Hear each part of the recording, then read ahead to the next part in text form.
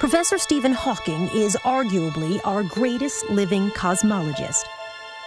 Diagnosed in his 20s with a progressive motor neuron disease, or Lou Gehrig's disease, now he is almost entirely paralyzed and can only communicate using a speech synthesizer. But when Professor Hawking speaks, NASA listens. I fear for our future. Our planet, Earth, is threatened with an ever-expanding population and only finite resources.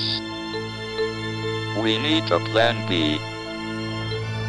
If our species is to survive the next 100 years, let alone 1,000, it is imperative we voyage out into the blackness of space to colonize new worlds across the cosmos. The ISS is pioneering space exploration. Without this knowledge, travel into deep space is impossible. Within 50 years, I have no doubt, there will be settlements on the moon, and by the end of the century, I truly hope, humans will be living on Mars. I think the work Rick and Koichi are doing on the ISS will take a new generation of human space explorers out into our solar system and beyond.